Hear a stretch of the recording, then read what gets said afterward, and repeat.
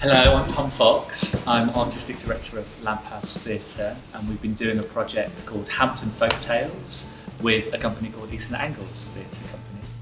And what we've been doing is we've been working around Hampton, a very new area of Peterborough, about 20 years old, and we've been making folk tales for the area. And the idea started with Peterborough having lots of history, and we kind of wanted Hampton to be part of that.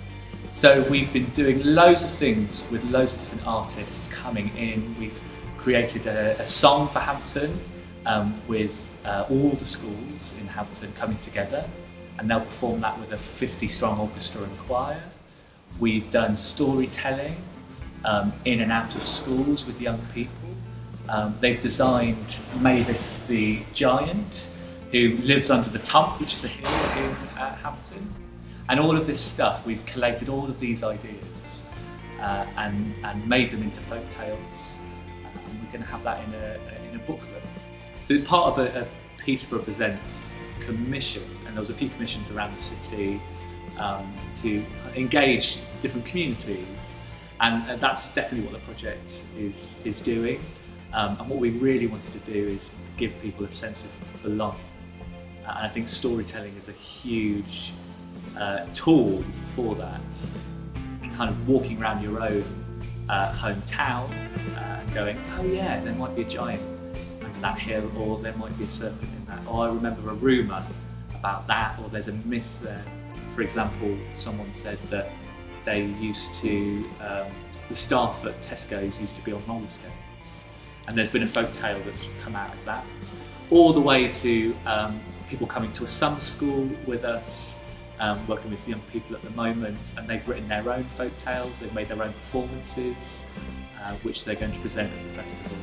So there's been kind of stages where people can contribute and engage in different ways. So on the actual festival day, it will start with Mavis our giant walking around Hampton. It's a bit of a Pied Piper. Hopefully people will see her walking through the streets and come and join. And then she's going to be at the Tump, which is a big hill in the middle of Hampton, at 2 p.m, so Tump at 2, where she will meet everyone and she will shake hands and high five, and you might even hear her story.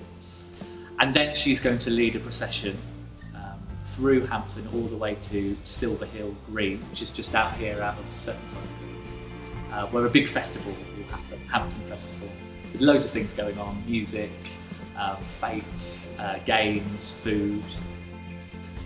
But the Undercroft, which is a theatre just in Serpentine Green where we are now, there's going to be performances. So the culmination of all of these ideas and stories that we've got are going to be performed.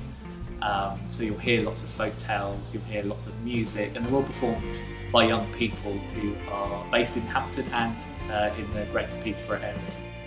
Yeah, Hampton's a really interesting place because it's lovely, it's quiet, there's lots of greenery and lakes, it's a beautiful place to live, but every time I kind of walk through it, there's not a lot of people around, because I think a lot of people who live in Hampton work elsewhere.